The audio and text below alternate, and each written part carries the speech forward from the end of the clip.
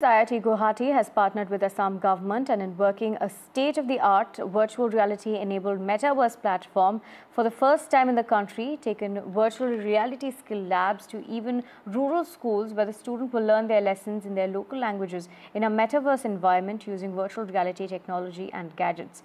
This platform allows students to engage directly with complex topics through virtual reality and promoting deeper learning, creativity, and it also aims at promoting curiosity and will be implemented in some schools in Assam by 2025 November.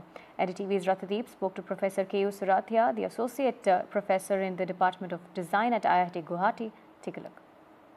At a time when there is so much of buzz about AI and VR and Metaverse, particularly among the Gen Zs, here at the IIT Guwahati's Design Department, something very interesting is being thought of and worked upon.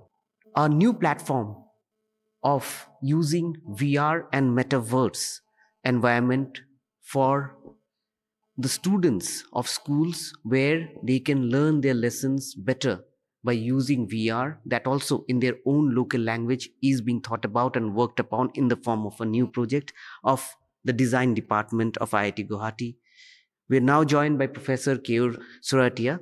Professor, this is a project which IIT Guwahati is doing with the help of Assam government, and probably you're developing this project, a model of a VR-based skill lab that can move from your design department to even rural schools in Assam, help them in terms of their improving their pedagogy, improving their student learning.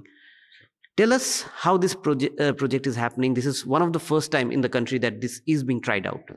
Sure. So let me tell you, yes, this is the first state government who is trying out virtual reality based skill labs to be put up in the rural schools of Assam.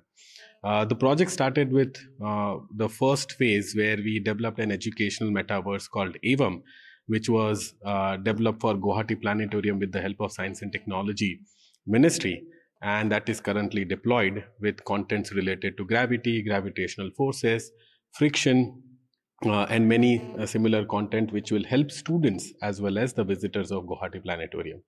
The second phase of the project, which is called Gyandhara, where we will be taking 20 chapters of 8 to 12 standard schools of Assam and converting them into a VR experience for better learnability and memorability of the content.